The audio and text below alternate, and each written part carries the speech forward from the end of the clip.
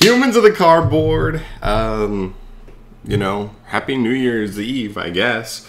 I'll see you in 2024 after this video, but today we need to go over one brand new card that Konami dropped this morning. Like I told you guys, I am actually moving in the next couple weeks, so I'm doing a ton of stuff to just prep and be as ready as possible to be moving, so don't expect too many videos that aren't specifically news videos, but luckily I do expect Konami to be releasing a good amount of cards going forward, because at this point they have like over 40 cards left to be revealed and only less than 30 days to do it. So we're going to get a good amount of stuff in the upcoming weeks. But as for today, we have a brand new trap card.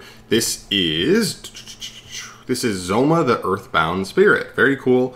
Has Earthbound in the name. I don't know if that counts towards any Earthbound synergy with that archetype, but I don't know if there's anything that searches anything. It just says Earthbound and nothing else. But still interesting. Artwork looks cool. Looks like a new version of that old classic trap monster Zoma the Spirit. But let's see how it does. This is a continuous trap card. You can only use the first and third effects of this card's name once per turn. The first effect reads: special summon this card as an effect monster. It'll be a zombie dark level 4, 1800 attack, 500 defense with the following effects. This card is still a trap card also. Monsters your opponent controls that can attack must attack this card. Fine, that doesn't really do anything, to be honest. I guess the cool thing here is that you can set this. Your opponent wouldn't know you had it, and you could like special it during the battle phase once they've already kind of declared. So then they have to attack this card, which is kind of cool.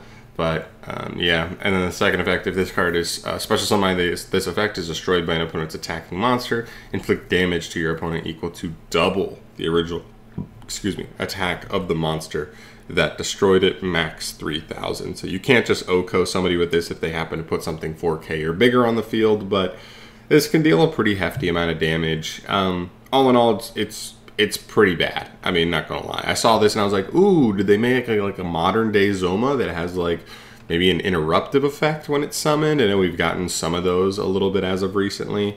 There was like that one angel statue card as a rune that's actually like an interruption, a trap monster. And then we also got the trap monster card that seems to be like Odeon support, I think, where it's depending on how many other face-up trap cards you have, it can like negate cards on the field.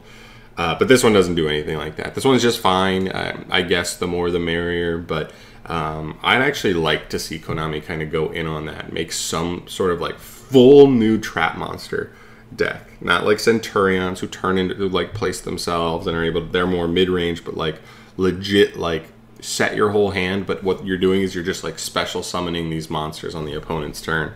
That would be really cool to see. It'd be slow, so I'd have trouble that way, but I don't know. That's just my wishful thinking. All in all, not too impressed. This is not really a card I think that will have too much impact, but I still wanted to bring it to you here anyway, just keep you updated on the news cycle so we don't miss anything. Just a small thing. So happy New Year's. Thank you so much for watching. As always, let me know your thoughts down below if you think there's any extra application to this card that I'm not mentioning here. I'd love to hear that down below. But I'm out of here for today. Thank you so much for watching, guys. I'll see you in 2024. Peace.